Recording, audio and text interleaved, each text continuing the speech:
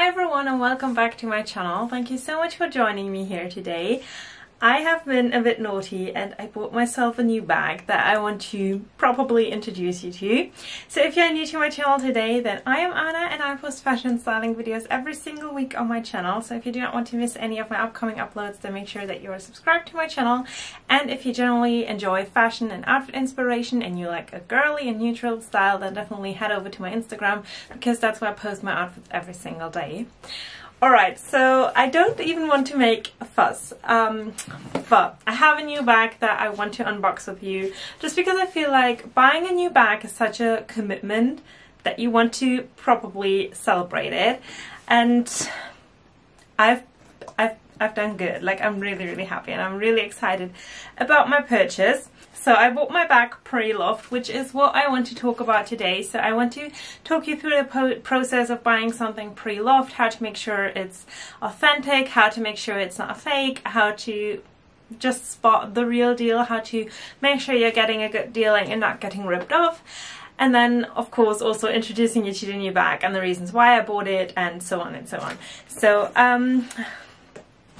So I'm gonna open up my little cardboard box, and the first thing that comes out is the original receipt, which is something I would always check for. You should get the original receipt, and the previous owner of this bag actually sent me the receipt as a picture, and now she even gave me the full receipt. She bought it from Fashionette, which is a really good retailer. It's kind of like Farfetch in Germany, but you get the option of paying in installments, so loads of people who buy their first designer bags buy on that side. So I think it's a really good one. I got the full receipt and everything.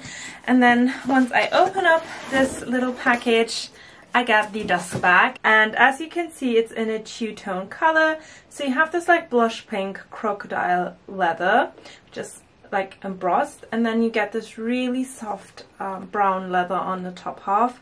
And of course the gorgeous gold hardware. So I'm going to open it up a bit more before I talk about why I bought this bag and if I think it's still worth it in 2022. So once you open it up, of course you have the long chain strap inside, and then of course it also comes with the label. So you get the label from Fashionette, again kind of like Farfetch. You get the Chloe authenticity card, you get the Chloe label, and you get the Chloe warranty card. So all in all, this has been a super good experience. I got all the authenticities, all the labels, everything you would expect from normally purchasing it. And then when you look inside of it, you can see it's quite empty, and it pretty much is just very open space, and it's not even lined. It's like a suede lining on the inside, which is typical for the Chloe Drew bag. So here you get the little Chloe logo embossed, and then of course you have it on the hardware, but other than that you can't really tell. And then of course we have this classic little clasp and the long chain strap. Now, why did I choose to buy a Chloe Drew bag in 2022? I know these bags were super popular in 2014, 2015, and pretty much everyone had them. And to be honest, ever since then it had been on my wish list. I always wanted the right pink, the cement pink color, which is the all pink. But looking at it a couple of years later, it just made me feel, it reminded me of every single blogger in 2014, and I kind of just felt used and done and not really fresh or up to date anymore, which I feel is really a thing with Chloe. Their bags are more trendy, they are less classy, they are less long lasting, I would say. The quality of them is pristine, but I would say their styles go in and out of season much more quickly than any other luxury brand. And I feel the Chloe Drew bag has been around for such a long time. Now, a strong contender with this one is the Chloe Test bag. I'm going to blend in a picture, so if you do not know what I'm talking about, the Chloe Test bag came after that. I think it was in 2018. It really had its peak, and then I think it still really is one of the most trendy bags of Chloe, other than the Chloe Witty bag. I'm going to blend that in right now so you actually have a clue what I'm talking about. But Chloe changes their style so frequently, and I have to say the Chloe and I have to say that the Chloe Test bag has been on my wish list for such a long time. I think in 2017 when it launched, I fell in love with the Mardi Gras color, and that has been on my wish list ever since. And I actually considered this to be my first designer purchase. However, I chose against it because I wanted a bigger bag where I could fit in all my like daily things and have it as an everyday bag. And then now I wanted something that I could wear a bit more casually, but something that transitions easily from day to night. And I don't really see the Chloe test bag as a night bag. I feel like the Drew bag does a much better job with it.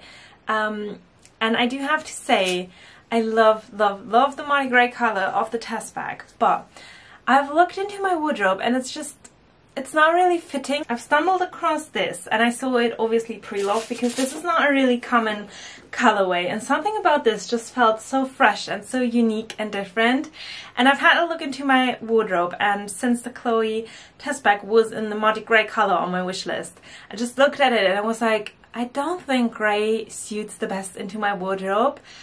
Whereas with this one, when I saw it, I just got instant ideas of what I could wear it with.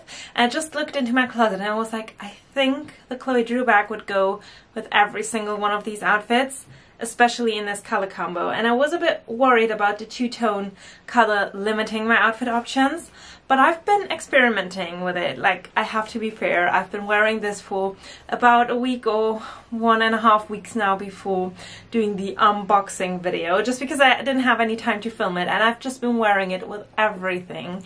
It just goes with everything, and I feel like with the brown top half you can so beautifully pair it for autumn as well, but then again in summer you could easily wear it with a white beach dress and my brown like June slides, and it just looks so chic and classy. And I feel like because of the two-tone color, it doesn't look like the been there done that 2014 kind of blogger style bag. So I really like it. I love how simple and chic it is. And I have to say I much prefer this color combo now than I do the full-on cement pink color. It's just not something that I would buy for myself anymore these days. But with this one I really had to love at first sight. I saw it and I was like, oh my god, that is the Drew bag that I want. And I have been thinking about it for a while, a couple of weeks, and then I've just let it sit, and then just really couldn't get it out of my head, so I knew I had to get it. And I'm really glad I did. Obviously I went for the mini version, so the Chloe Drew bag comes in different sizes, and it comes in the smaller size and then there's a large size that they do. And I went for the smaller size, and I have to say, I feel like with Chloe bags it always is like that. You can also get the test bag in a small and a big size, but the big sizes just look wrong, like the proportions and everything, the design, it doesn't work out anymore. I feel like with Chloe you can really only get the smaller bags, especially with this one, because I feel like it looks dainty, it looks chic, it looks more like an evening bag if you get it in the smaller size. And the large size just, I don't know, it doesn't do that.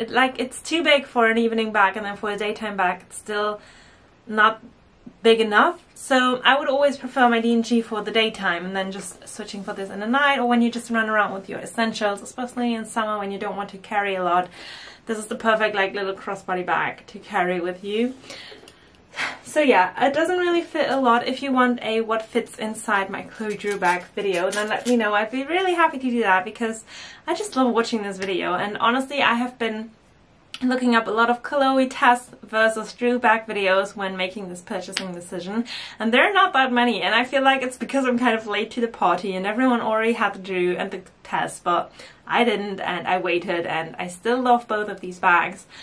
And I feel like if I would get the test bag, it had to be in a very specific color, and I don't even think they do that colorway, so I'm gonna wait until they do it and then decide. But something in my heart just told me that this was the right decision, because the test bag I have already decided against when buying my D&G, and then this time again I was like, I could buy the test, but I think I would prefer the Chloe, the Drew. So yeah, I just ended up getting this one, and I have to say I'm really glad I did. Although I have to say the Drew bag does have a couple of downsides.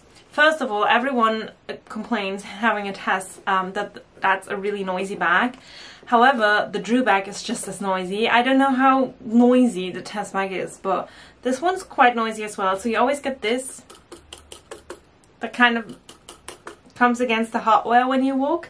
And then one thing that really kind of annoys me a bit is with the Drew bag, you always get the strap like tied around the little hoops. And when you walk, they kind of click against each other. So it is a noisy bag, definitely. And this is something that annoys me, but because I feel like every time I walk, I kind of destroy my bag, just because I feel like, you know, you can already hear it being used. So I often end up pulling it or something. So if you have a tip for that, then please let me know. The other thing about the Chloe test bag, or the other thing about the Chloe jewel bag, is it has quite a soft leather. So a lot of complaints about this bag were that it sagged down, especially like in the front half. And when you lay something in it and like the round bottom shape doesn't really get used, the test bag is much more stiff. However, I just put my Apple AirPods on the bottom and I'm always fine. Like, it always gets stuffed to the bottom, so that is perfect, and I don't really have any issues with it. It's in pristine condition. I'm really happy. So yeah, I don't even want to ramble on too much about it. I'm just gonna pop on a few try on clips so that you can see how it looks on my body as a crossbody bag, and also the proportions, and yeah, just a general little styling idea. But yeah, that is my new baby in my collection. I'm really happy I have it now, and I can't wait to create some beautiful autumn outfits with it. If you enjoyed this video, then I would be so happy if you were to join me for upcoming videos on my channel, and then I'll say thank you so much for watching, and I'll see you next time. Bye!